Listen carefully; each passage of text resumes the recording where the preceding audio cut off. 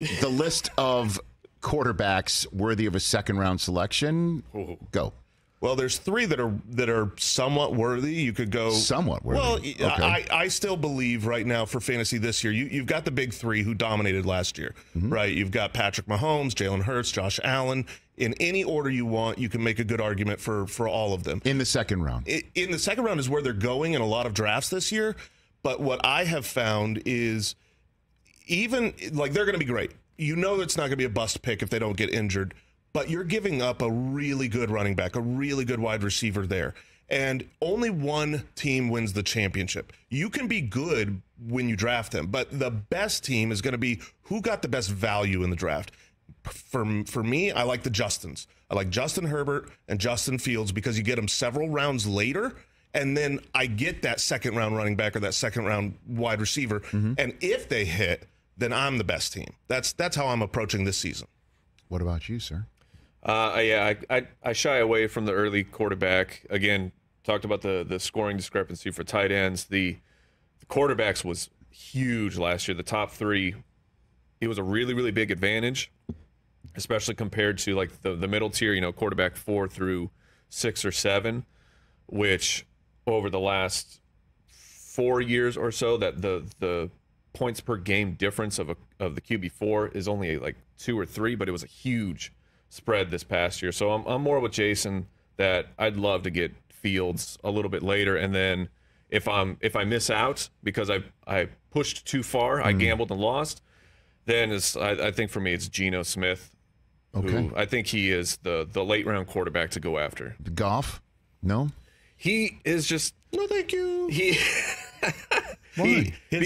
up and down. What's with the Goff hate? The last 9 weeks of last season, and Amon-Ra St. Brown, and you're talking about Bijan. What about Jahmyr Gibbs? I mean, he could be a significant game changer. Jamison Williams is going to come back at some point. Yeah. I mean, so the issue with Goff, when you get to guys like Goff, if you look last year, he had an excellent season, but it comes in a disgusting way when you look at consistency. He's just wrecking your team half the time. So he's a good streaming guy. If he's at home, his home road splits were crazy last year. So he's just not someone I want to rely on week in, week out.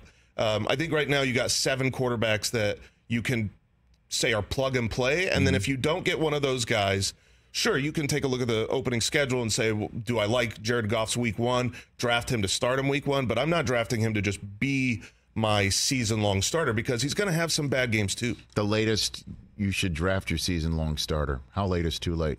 Last round? Yeah. I mean, no round. So you would you wait till like round 8, round 9 to take a quarterback, and that's not absolutely. a problem. And then you might wind up with one of the rookies. Then don't you think? Yeah, I wouldn't. Pickett. Pickett, who, by the way, I just started the show singing his praises. Yeah, he looked. Sam Howell. He looked very good. Oh, don't get this guy started on Sam Howell. I'm a believer. I think Sam Howell's going to be good. And good for fantasy. He runs the ball as well. He's got great wide receivers. I'm excited to see what Eric Bieniemy can do. So, of course. So you're a big Sam Howell guy. We have one specific drawback on Sam Howell on this program. We discovered it about 3 weeks ago or so. And again, do we need if we're talking about looks, right? I don't know if this is a fantasy football metric. No, it is. But it just is he ready to be an elite quarterback? And certainly for hair, maybe this is a me thing. It comes down to hair. And how can you follow the bedhead into battle? Like, we don't know what's up with that. Can you trust a quarterback who looks like he just woke up? Is it just because he's too young? No idea. I don't know. Is he ready? This is what Ron Rivera says he's ready. Does this look like a guy who could take the mean words of his offensive coordinator? Can he handle the mean coaching? Well, Rich, are you sure this isn't just a hair envy? Look, as somebody who's got more hair on his chin than I do in my head, I take offense. I'll be very honest. It was serious. What's going on here? It's your show. I know like that. you guys, it's his show. Unbelievable. It's all right. Unbelievable. This guy is the worst. I have to sit next to him and his beautiful hair every day, his luscious locks. All right. And we're doing all right. All right, we're doing terrifically. Catch the Rich Eisen Show every single day on the Roku channel, 12 to 3 Eastern, for free.